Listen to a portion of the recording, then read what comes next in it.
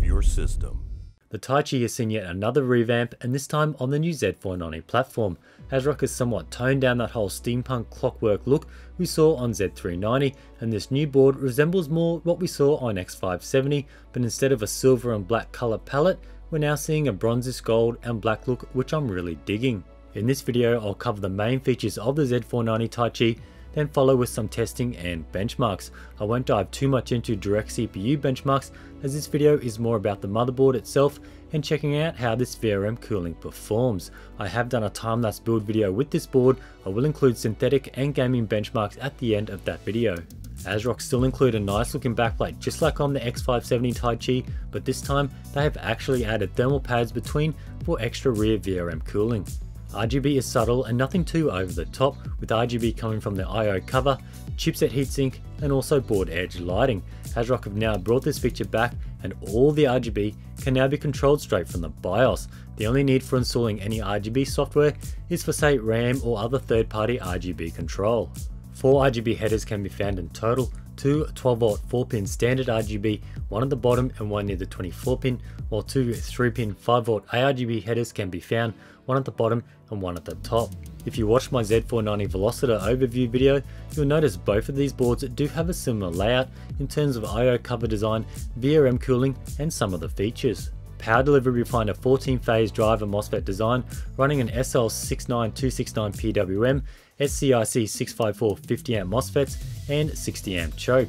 2 8-pin EPS are located at the top of the board for running those beefy 10900K CPUs. VRM cooling is much the same as the Velociter, and ASRock seem the only ones going down the path of dedicated active VRM cooling. 3 fans complete this cooling setup, with 2 located on the top VRM heatsink and 1 embedded in the left VRM heatsink. ASRock have also incorporated a finned heatsink design, which I'm really happy to see. In most cases these always perform better than just a solid block of aluminum, provided there is some airflow. I'll cover VRM temps and any fan noise a bit later on. PCIe Gen 4 has also been a hot topic with Z490, and yes, the Z490 Taichi has the first 2 16 slots Gen 4 capable and one of the M.2 slots Gen 4 capable as well, but you'll have to wait to use these features. Common Lake S CPUs that have just launched like the 10900K do not support the Gen 4 standard. You'll have to wait for Intel Rocket Lake CPUs to use any Gen 4 capabilities on this board. That means M.2 4, the dedicated Gen 4 M.2 slot, will not work for now, regardless if you install a Gen 3 M.2 SSD. Memory wise, you'll find 4 DIMM slots supporting up to 4666 MHz plus OC. I threw in a set of my Team Group Extreme 4133 B-Die kit and was able to run a nice 4600 MHz. While with my Trident Z Neo 3600 kit, I was able to run an OC of 4400 MHz. PCIe slot layout is pretty standard here, running 16, 8 and 4 if all 3 slots are populated, and as mentioned earlier, the first 2 slots are Gen 4 capable and also backwards capable to Gen 3. Storage is pretty good with a total of 4 M.2 slots. 3 M.2 Gen 3 slots will work out of the box, with that 4th Gen 4 slot coming available later on. All these support PCIe M.2 SSDs, with M.2 slots 2 and 3 supporting SATA M.2 SSDs as well. M.2 cooling is provided for all the M.2 slots via thermal pads on the covers. With nothing new to really test here, I ran a Gen 3 NVMe test with my WD Black SN750 SSD. As you can see, the results are pretty much bang on, and after copying 100 GB of data, saw the drive temp rise to 60 degrees while on my test bench. For other storage, there's 6 Intel SATA ports supporting RAID 0, 1, 5 and 10, and 2 more SATA ports running off an ASMedia ASM 1061 controller, which is pretty standard for ASRock these days. Networking, ASRock has installed an 802.11ax Wi-Fi module for 2.4 gigabit speeds, a Realtek Dragon 2.5 gigabit LAN adapter, and also an Intel i219V 1 gigabit adapter can be found. As this is a new platform, I always like to test out the AX Wireless and 2.5 gigabit LAN. Shout out to TP-Link for sending out their new top-of-the-line Archer AX 11000 router for testing purposes. This thing is an absolute beast. For Wi-Fi testing, I use the 2.5 gigabit WAN port as the uplink port to a PC running a 10 gigabit Ethernet adapter to remove any bottlenecks. With the router and Z490 Taichi within 4 meters of each other, I saw a connection speed between 2.4 to 2.1 gigabit with a transfer speed of 180 megabytes per second. Next test was performed with the router 12 meters away from the Z490 Taichi, but still in line of sight. Here I saw a link speed of 1.7 to 1.9 gigabit and a transfer speed of 155 megabytes per second. And the last test saw the router and Z490 Taichi on 2 different stories, with the router being on the first floor and the Z490 Taichi on the second floor directly above the router with a standard wooden floor separating. Here I saw a link speed of 1.4 gigabit and a transfer speed of 130 megabytes per second. For anyone running AX wireless, make sure you set your channel width to 160 MHz in your wireless router setting to take full advantage of that 2.4 gigabit speed. For the 2.5 gigabit LAN, I pretty much tested the same, but instead of using the TP-Link router, I just ran a direct connection to the secondary PC running a 10 gigabit Ethernet adapter. Here we can see speeds are pretty much bang on point here at 284 megabytes a second. As 1 gigabyte has been around forever, I'm not going to worry about testing that. ASRock is stuck with a Realtek ALC1220 audio codec for their onboard solution, but have added an ESS Sabre 9218 DAC for front panel audio with 130 dB signal to noise ratio, which is a nice touch. 8 fan headers are dotted around the board, with all supporting the water pump feature. Moving on to rear I/O, we find ASRock's flexible I/O shield that works quite well, and I'm glad ASRock have brought back the BIOS flashback button. This allows you to flash the BIOS without the need of a CPU or memory installed. The associated USB for this is the one above the USB Type-C port. DisplayPort 1.4 and HDMI ports are located at the top of the I/O. Both support true 4K resolutions, 60Hz for the DisplayPort and 30Hz for the HDMI at that res. A total of 8 USB ports can be found on the rear, 5 3.2 Type A Gen 1 ports, 2 3.2 Gen 2 Type A 10 gigabit ports, and 1 3.2 Gen 2 by 2 20 gigabit Type-C port that runs off an ASMedia ASM3242 controller. Other features include a Dr. Debug LED and onboard power and reset buttons. So I've pretty much covered most of the board. Now I did say earlier I do want to cover the VRM fans and also the VRM temperatures. I'll jump in that just a sec. You might be wondering what this build here is doing here. So I decided to whip up a quick little Taichi themed build based around the Z490 chipset. So this build won't be featured in this video. I have done a full time-lapse build like I normally do, but the reason why I haven't released this video yet is because I've added a bunch of benchmarks at the end. So there'll be gaming benchmarks, a few CPU benchmarks, and some temperatures related to this build. So nothing like on my test bench, which I was testing for this video, but those temperatures will be related to this system. This is running a pretty beefy cooling system. There's a 360 60mm radiator, a slim 240 up the top, and so on. But yeah, that's why I couldn't release that yet. If I didn't do the benchmarks, I could have released it already, and hey, I could have been one of many who have launched videos that apparently is the first Z490 build out there. So, but yeah, I will release the benchmarks, release this build in a few days after this video. Now, jumping to the test. Now, I do apologize, I will be reading a bit off my laptop as I don't really want to skip or miss any information. So as I said earlier, all tests for this video, the VRM testing and the VRM fan noise test were performed on my test bench. It is the one just behind me. And that consisted of a CPU only loop. It had an EK-XE480 radiator, it had a standard D5, a bits power CPU block, and it had 4 noise blocker fans, and they were on the default motherboard CPU PWM, so they would speed up and speed down depending on the CPU load. Now moving down to the VRM fans. So default speed, the VRM fans ran at around 2500 RPM. Now these fans go up to 8000. So in the BIOS you can set them to max, which is 8000, or you can put them to completely off, which I do test that later on, but the standard operating RPM is about 2500 RPM, which is basically inaudible. So here's a test I've done. I do have my little DB reader as well. So here's a test of them running normal, system fans running and the pump running as well. So let's check out that noise.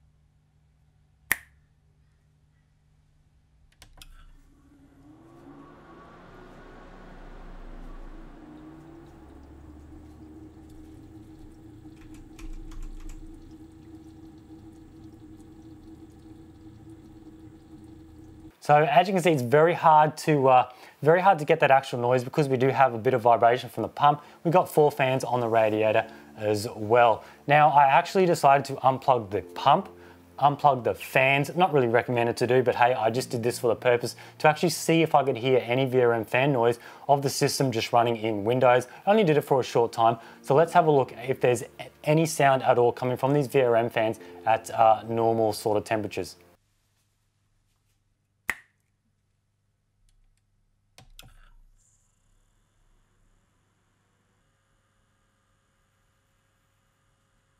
Now, as you can see, there is not much change there at all, if any. Now, I had this system or my room here completely quiet. I did this test at about 1 AM. I had all my computers off. Hell, I even unplugged my closest fridge. And I was actually surprised to see like 36 decibels was the normal room sound, because I reckon I could drop a pin and I would have heard it. So as you can see, with just the 3 VRM fans, now the video card did have 1 fan running, but it was so silent I couldn't even hear that either. So now to really get these fans going, I loaded up Prime 95 with AVX on, and then I ran this for about 10 minutes. And now this CPU was pulling over 300 watts. So it was really stressing the system. Now these fans ran at about 5,000 RPM. So remember, they maxed out at 8, so 5,000, they're getting up there. And now over all the other system noise with the pump, now the radiator fans were running full ball. I can guarantee you, any other system you put this on, whether it's an all-in-one cooled system, a air-cooled system, the fans are going to be flat out, and I still couldn't hear the VRM fans. Now, just for laughs, I went into the BIOS and I set the fans at max, which was 8,000 RPMs, and now let's have a listen.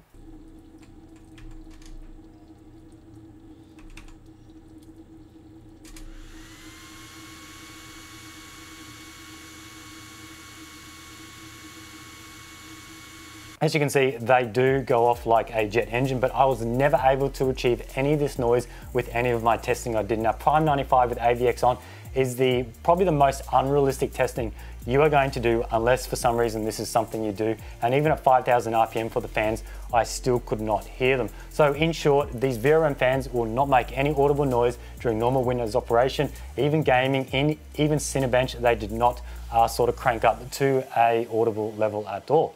Now, VRM cooling. As I said earlier, I use Prime 95 with AVX on. Now, for me, this is not practical, especially for CPU testing. When I do bench this system for my CPU temperatures, I'll run through some things like Cinebench, some game testing, 3D Mark sort of testing, real world testing, not running Prime 95 for say 20 minutes and absolutely slaughtering the CPU. But I did do it for the VRM testing because I wanted the most power draw I could get out of, I'll keep pointing to this system, but I wanted the most power draw out of the test bench I was testing this on. Now, I did run the CPU at stock.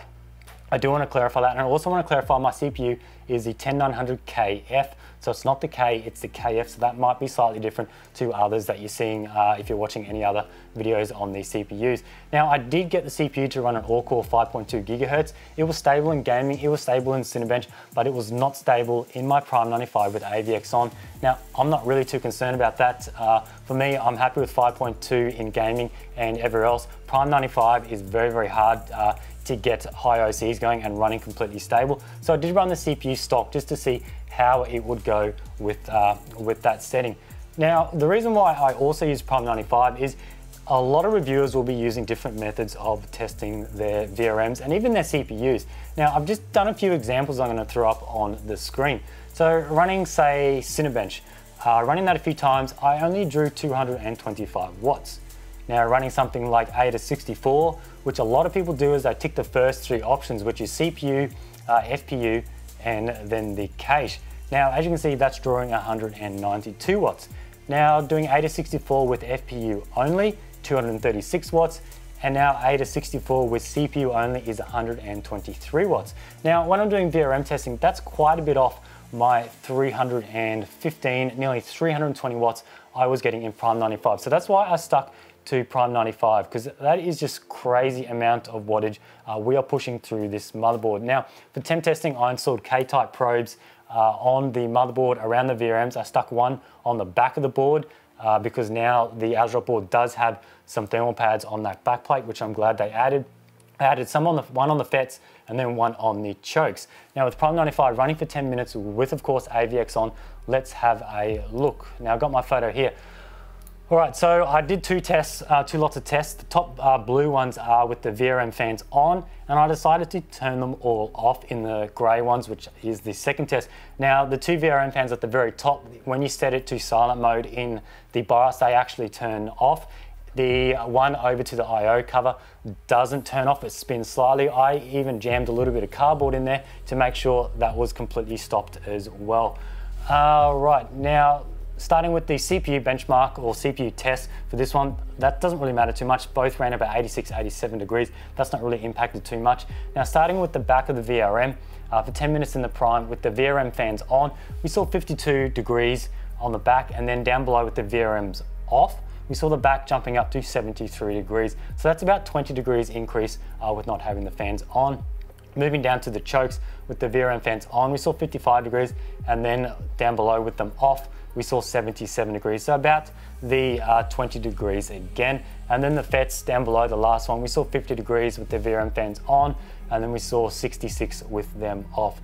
So as you can see, the fans are definitely doing their job. Now, to me, whether these temperatures are good or bad, I can't really sort of tell you right now. I don't have any other boards to test. The only other board I've got is, I would say, the little brother to this, the Velociter, and that still has the same type of VRM cooling. So I would assume the results would be very similar. I'd have to grab a board that is from a different brand and so on to really test these out. And I never saw any VRM throttling or anything like that. So I was really impressed with just how these VRMs held up. And even this was probably the worst degree I could have thrown at this CPU and the VRMs to really get them heated up and really going.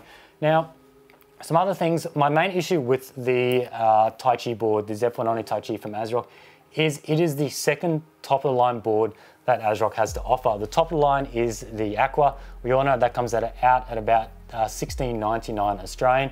Then this comes down at the 689. So you're looking at nearly, or pretty much $1,000 less. There is no board in the middle. So we all know the Aqua is limited to 999 editions. So once that runs out, this is then going to be the top of the line board. Now for me, I find that's an issue. That means there's no other board from ASRock that has, say, 10 gigabit network. There's no other board that has the VRM capacity like on the Aqua, because I believe that is a 16 phase. So to me, I think there should be something like a Creator or even a Taichi Ultimate that is similar to the Aqua, doesn't have the water block, but has the 10 gigabit Ethernet and that beefier VRM that is on the Aqua. Now, another thing I want to mention is the RGB control from the BIOS. I absolutely love that feature. You can't do everything with it. You can't sync your RGB memory. You can't sync your keyboard and mouse external devices. But I was able to set this whole system up, all the lighting, control everything I needed to, even the external headers, straight from the BIOS. I didn't need to install any pesky RGB software. Now, the last thing I want to cover is the price. Price of this Taichi board is 689 Australian, and that makes it at about 369 US dollars. So pretty much ballpark, to me, $700 Australian is creeping up to a high end. But when we're looking at this launch, a lot of boards are creeping up around the 900. There's quite a few boards over 1,000, and I think there's even a gigabyte board over $2,000. So yeah, it is getting up there. 689, I had no issues with this board whatsoever. Everything tested fine.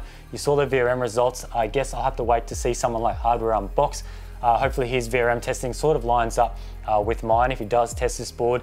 And yeah, I was overall impressed with it. But yeah, that's pretty much it for this video. Stay tuned for the time-lapse build for this one. I'll drop it in a few days. I'll go over this whole build and I'll throw all the gaming and CPU benchmarks at the end, and I'll see you in the next one.